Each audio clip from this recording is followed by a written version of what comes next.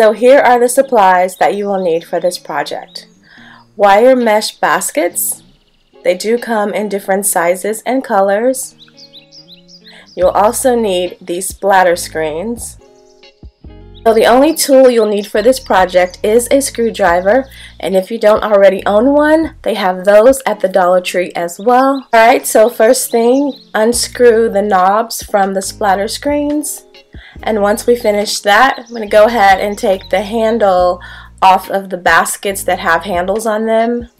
Okay, so once you've taken all of the knobs off the splatter screens and the handles off the baskets, it's now time to just complete the look with adding the knobs to all of the bottom of the baskets.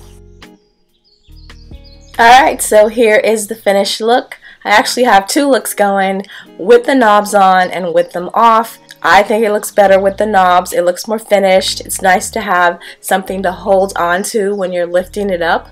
So let's see how they look in the garden. I think they all look so nice together in the garden. Not only do they look good, but hopefully they'll continue to keep the animals out and allow my leaves to grow on my lettuce plants. Seems to be working so far.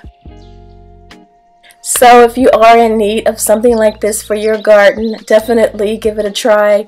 Only $2 for each cloche. Super deal. Alright, so thanks so much for watching. I hope you did enjoy the video. As always, more videos to come. Bye.